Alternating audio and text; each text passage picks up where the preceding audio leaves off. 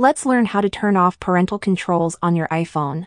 So welcome back to another simple app tutor video everyone. In this video, we'll show you how you can turn off or disable parental controls on your iPhone device.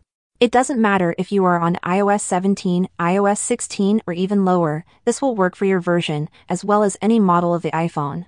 Parental controls on the iPhone are features and settings that allow parents or guardians to manage and control their children's access to certain content, apps, and features on the device.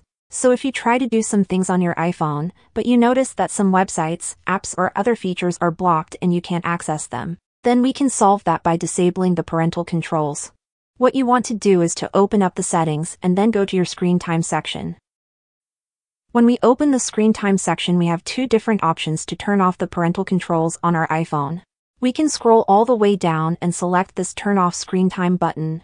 You may have to enter your passcode, and if you don't know it, then ask the person that set up that screen time passcode, enter it, and then screen time will be disabled, as well as the parental controls. But if you don't want to turn off screen time completely, then you can click on this content and privacy restrictions option. In here, you can see all the different options that can be disabled or allowed, like the location services, photos, and other stuff.